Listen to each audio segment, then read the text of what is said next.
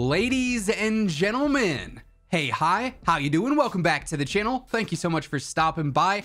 It's obviously been a little bit since we've had any decent sized updates go live in MW2, Warzone 2, and DMZ. Obviously, the devs have been out on holiday break and New Year break for the past couple of weeks, but it seems like this week they are finally returning to the office, which means we are going to start to see things ramp up a lot in terms of just general gameplay updates, you know, those random hotfix updates that go live and fix a few things here and there.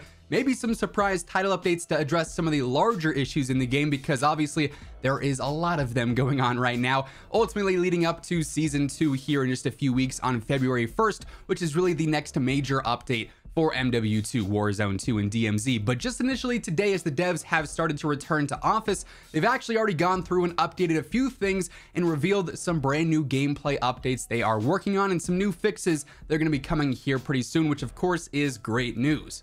So the majority of this intel is actually stemming from the Raven Trello board. Raven, of course, is pretty spot on when it comes to communication. They've been especially good really ever since the season 1 Reloaded update. Hopefully Infinity Ward sort of follows suit there, and they're also updating things over the next few days as much as Raven has recently. But we did actually see one very minor change go live actually over the weekend, according to the Trello board, because they have gone through and actually archived this issue, completely marked it as resolved and fixes released. So for this one, the showcase, the social showcase feature was disabled while there was issues going on there where players could go through and copy and paste different class setups and loadouts and weapon blueprints, where you could like get Orion camo for free or polyatomic for free, or even blueprints that you technically didn't own because the whole showcase menu thing. So they actually completely removed that from the game temporarily, but according to the Trello, they have completely fixed that. It is now back live in game. You can have your whole showcase now, previewing your operator skins, your weapons, your calling cards,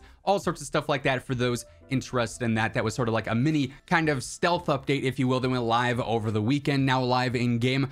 Today we also got several new reveals though for other gameplay updates, other gameplay changes that they are working on here. So actually several of these apply to Warzone 2 and DMZ specifically here. First up, there is an issue where you can get kicked from the party. They are investigating an issue where some players may be kicked after a successful exfil in DMZ. So if you're partied up and you go to exfil, there's a chance you could get completely removed from the party. Overall, this one's relatively low impact on gameplay. It shouldn't affect any of your challenges or any of your loot or anything like that. It just makes you recreate the party, which is a little time consuming, especially because like friend requests in this game for whatever reason don't always work, or party invites rather. It's like you go and send out that message or that invite and then it just doesn't show up for the other party. It's like, hey man, can you invite me? Oh, I did a couple minutes ago. I didn't see anything. Can you invite me again? Well, now it says you can't get invited. The party is, you know, not joinable. It's a whole thing going on there that the social menu definitely still needs a lot of work. Shout out that new UI, because that's really working great still. But they are aware of this whole party kick issue, long story short there, and that should be fixed here soon. They've also addressed a specific issue with the Building 21 tac map. We actually talked about this one a little bit ago. They are now sort of reiterating that this is still being worked on. They don't have a fix out for this yet, but for Building 21, they are investigating an issue with the tac map when it's used in Building 21, where essentially the map just does not show up in game, which is kind of inconvenient. Obviously, if you're trying to navigate through the building and whatnot, that map is especially useful, especially because the building itself laid out kind of tricky, like it takes some getting used to memorize all the hallways and all the corridors that you're going in and out of as you search for loot, or, you know, try and find Velican or whatever the case may be. Of course, Building 21 seems like it's mainly just live on the weekends now. It seems like that's sort of what the cycle has been the past couple of weeks here. Not sure if that's going to change now that they're back in office to where it's live for 24 hours, off for 24 hours, back live for 24 hours, or what the deal is there, but it is obviously on and off pretty consistently here, and it's not a full-time feature of DMZ at the moment. Now, real quick, just a reminder as we're going through all these new changes here, if you guys are new to the channel, every single day I am your one-stop shop for all things going on in COD, whether it is MW2, Warzone 2, or DMZ. You're going to find all the latest news and intel right here, so feel free to hit that subscribe button, turn on those post notifications if you want to keep up to date with that stuff. Also, if you guys enjoy this video, let me know by dropping a like on it. It does really help the channel grow. Let's try and aim for 2,000 likes on this one. Really do appreciate all the love, all the support on the channel lately. Y'all are absolutely crushing it every single day. Also want to show some love over to my friends at G Fuel. Of course, if you guys are ever looking to restock on your favorite flavors, try out something new, or pick up one of the brand new releases, G Fuel's doing a ton of awesome collabs right now. Code Immortal always has it covered with at least 20% off everything on the site. Plus, any of the new flavors that drop, any of the new collector's boxes or bundles that drop, Code Immortal is actually always boosted to get you 30% off on all of those. So a bit of an extra discount on all the new flavors coming out as well. So if you guys ever want to check that out, link will be in the description below. Of course, the more the code gets used, the better the chance of maybe our shaker cup re-releasing or eventually us getting our very own flavor. So feel free to check that out. Again, link is down below. Anyway, continuing on with these new changes that Raven has gone through and updated us with, another very, very big one here, the insured weapons in DMZ. They say they are investigating an issue where insured weapons are not equipping when loading into a match. This has been an issue really ever since day one of DMZ, honestly, where, yeah, you might have your TAC 56 or your RPK or whatever in your insured weapon slot, but then you go and actually load into the game and you just have your fists, or you just have your secondary weapon, whatever that may be. If you have a contraband weapon, you know, that you're bringing in as well, and then you don't end up getting to use your insured weapon, sometimes this can actually mess up your insured weapon slot and count it as you losing your insured weapon. And then of course you have that 2-hour countdown, which is super obnoxious.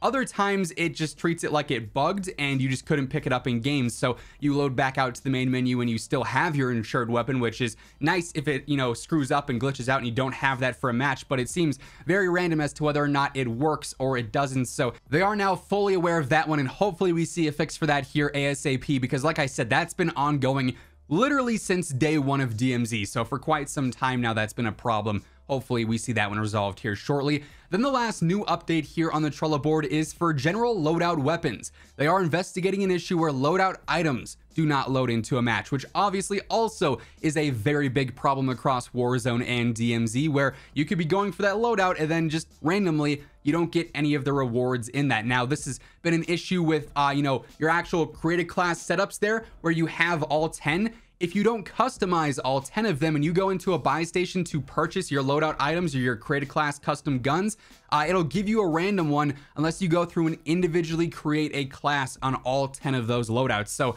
for whatever reason, it gets messed up in game. It thinks that you have, you know, less weapons than you actually do, because you maybe left your last 3 custom loadouts as the default setups because you don't ever use those. Well, that's now going to cause you to get the incorrect gun out of the buy station or whatever. So just a heads up, be wary of that. Make sure you customize all 10 of your setups, even if you're not going to use them. That way you can actually get the guns you want and you don't have this issue where your loadout items are not spawning into the match correctly there. So just a little PSA there. One issue I will say I'm a bit disappointed to not see mentioned on the Trello, because this is another problem that's been going on literally since day one, specifically in Battle Royale, is the actual free loadout drops. The icons disappear as soon as one person picks up that loadout. So unless you go to the gulag and respawn or you're bought back, none of those loadout icons on the map for all the free drops that come in Zone 2 are going to show up past like the first 12 seconds of them being live in the match, which obviously is super obnoxious. You have to basically memorize really quickly where all the loadouts spawned in at, so if you're far away, you can rotate over and hope you find the smoke or hope you find the loadout crate, because the icons, for whatever reason, just completely disappear. If anyone from Raven or Infinity Ward or just Call of Duty in general is watching this, just a heads up, definitely a very big issue. Would love to see that pop up on the Trello and make sure that everyone is aware of that and we can get that fixed here soon, because certainly a very obnoxious bug going on here, again, pretty much since day one.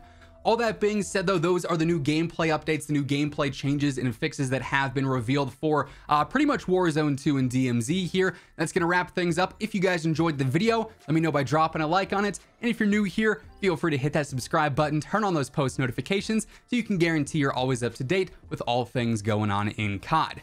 But once again, thank you so much for tuning in, and until next time, take it easy, have an awesome rest of your day, and I'll catch you guys later. Peace out.